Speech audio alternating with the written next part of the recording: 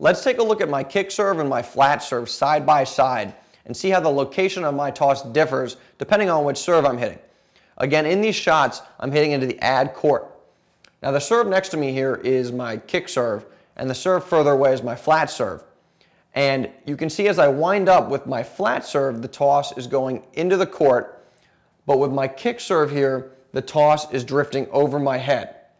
And the reason that I'm tossing the ball in a different location is because later in the serve, I'm going to make contact with the tennis ball in a different spot than I will with the flat serve. And that spot, my point of contact, is directly above my head, which you can see right here. And that's the key to the kick serve. You need to toss the ball in a spot that lets you hit it directly above your head. Now that we've established that you need to toss the ball in a way that allows you to make contact with it directly above your head, it is worth mentioning that you have some flexibility in terms of how far you toss the ball into the court. And that flexibility depends on how aggressive you're trying to be with your kick serve. In the clip of me hitting my kick, I'm not being particularly aggressive, so my toss stays more or less in line with the baseline. But in the clip of Frank hitting his kick serve over here, his toss is drifting into the court. He's being more aggressive with his kick.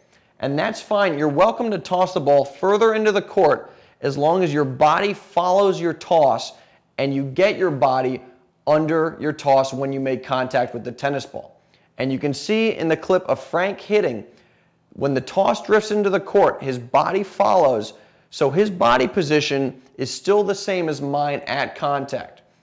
Over here at my contact point, the toss is directly above my head when I hit it, and with Frank, the tennis ball is also directly above his head when he makes contact with it, so he follows the tennis ball into the court.